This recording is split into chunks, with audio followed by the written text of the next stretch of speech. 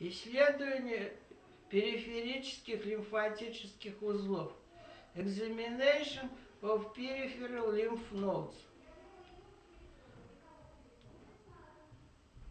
In normal condition, peripheral lymphatic nodes are not visible, and examination is performed by palpation.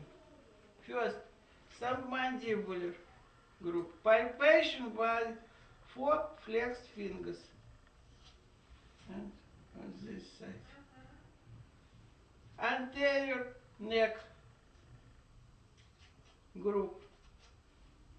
Maybe symmetrically. Posterior, under the posterior edge of sternocleidomastoides group. Occipital.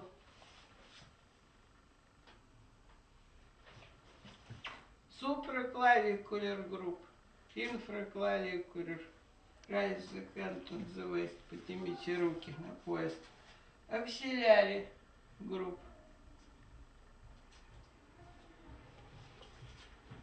Cubital group of lymphatic nodes. Oh, and additionally we can palpate inguinal lymphatic nodes and popliteal group. In normal condition, lymphatic nodes are not palpated and are not visible.